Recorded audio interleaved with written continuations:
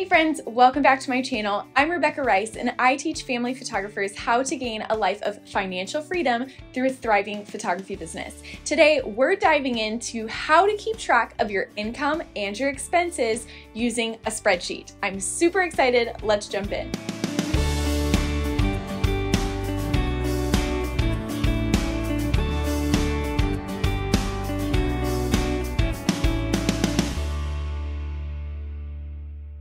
Don't forget to hit that like button and subscribe so that you can be notified when new videos go live every single week and so that other photographers just like you can also find this video. Before we get into things, I wanted to let you know about a free guide that I have just for you guys, and it's called the 9 Steps to Making Your Photography Business More Official. So if you are really wanting to make this thing real and make sure that all of your ducks are in a row, then this guide is for you. It's going to walk you through the things that you need to get official and to get legal and things like that. And so you don't want to miss it. It's linked in the description for you.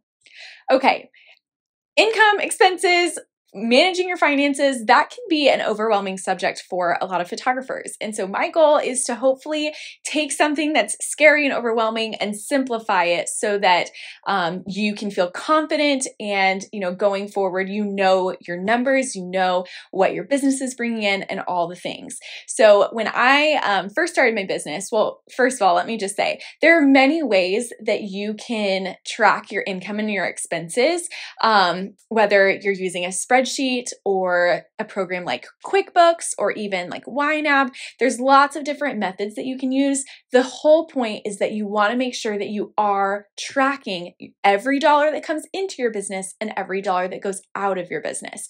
The reason is if you're not tracking it, you're not going to have any idea where your money is going. And so, you want to make sure that from the beginning or from today, from right this moment, you want to be tracking and paying attention to where your money is coming from.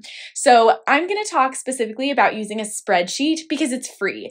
And so whether you're starting out or you don't really have the funds yet to invest in a system like QuickBooks to track your bookkeeping, a spreadsheet will do just fine. There's a little bit more manual labor that has to go into it. It's a little less automated, but it gets the job done. I used a spreadsheet in my business the first, 2.5 years, and it went fine.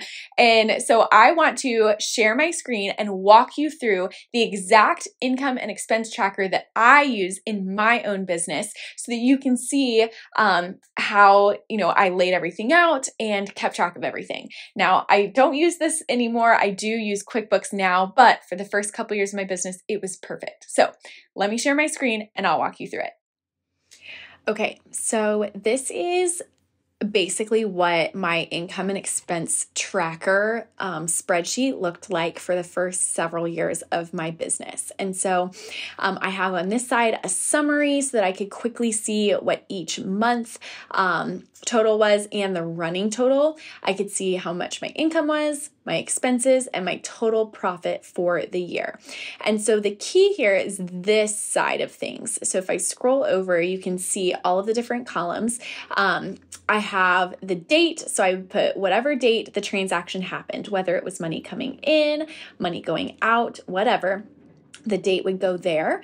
And then I would put the group. So if it was mini sessions, portrait sessions, or whatever grouping I want to do, I would put that in the group section. That way, if I wanted to filter, and you can filter by here based on if I wanted to just see mini sessions or whatever, I could do that. And then I would put the item. So I would usually get pretty specific. I would put if it was a mini session, for example, I would put the type of mini session. So let me fill in a sample here. So we're going to just say, just for easy, group mini session. And then I would say I guess the date would, I'm going to just say fall minis, Rebecca Rice. That's the client name. So I'm going to change this to 9/1/22. the category, that is like the tax category that this would fall into. So this would be income. If it would be an expense, I would usually put what type of expense. If it was like an office expense or a rental or something like that, that would be the category. Payment type, I'm putting, did they pay with check, credit card, whatever. I'm going to say credit, Dubsado. So that I know where I can find that. I put the invoice number that matches in Dubsado, so I could go search it if I wanted to. And then for this example, I'm going to say that it was not an expense, that it was an income. So income, let's say I paid $285 for a mini session. Sales tax, if you have any sales tax, I would put that there. And then the processing fee for like Dubsado, I would put there. So you could see your overall profit. And if I had any notes about this type of mini or whatever, this transaction, I would put it there.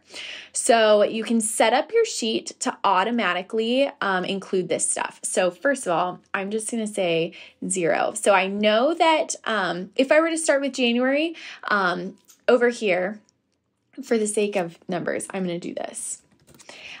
So let's say that this is January and I have 115, 118, and 120.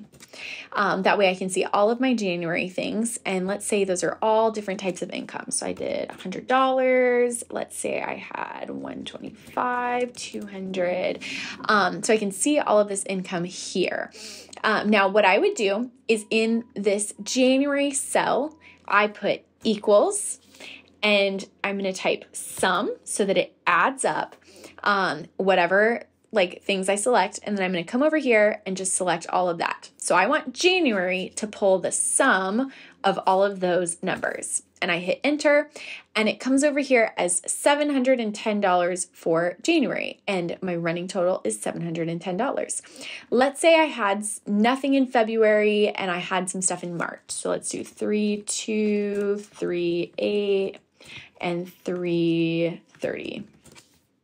Okay, so I'm going to go in and put some random numbers in again. We're going to do somebody booked a bundle, somebody bought extra galleries, and somebody bought the full gallery. That needs to be $1. So now I'm going to do the same thing over here for March. I'm going to say equals sum, and I'm going to come over here and highlight these for March because those are my 3 March cells.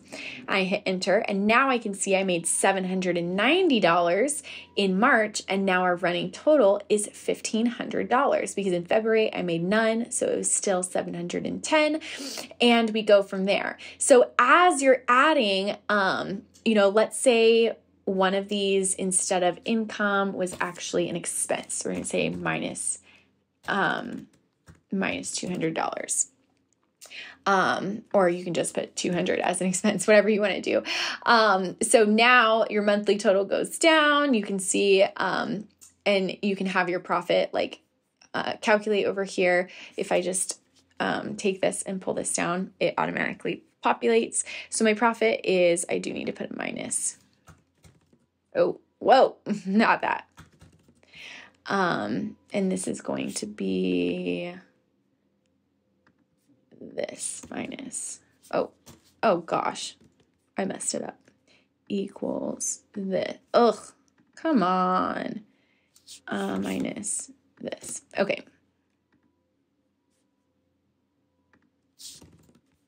There we go.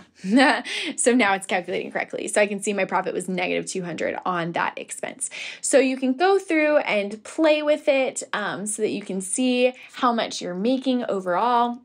This is just a really easy way to keep track of your income, keep track of your expenses, so that you know what's coming in, what's going out, and how much money you're actually profiting in your business, because the overall goal is to make a profit. So if you don't have a running list of everything that's come into your business this year and everything that's gone out of your business this year, take some time, fill something like this out, and do whatever needs to be done to make sure this stuff gets tracked, because it's so important to keep track of what you're doing.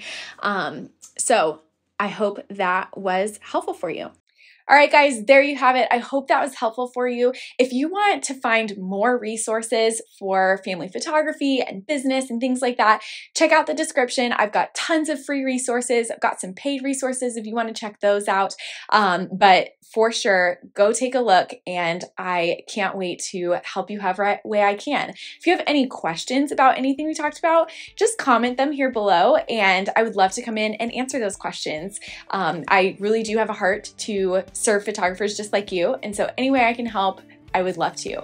With that, we'll go ahead and close out, and I'll see you in our next video.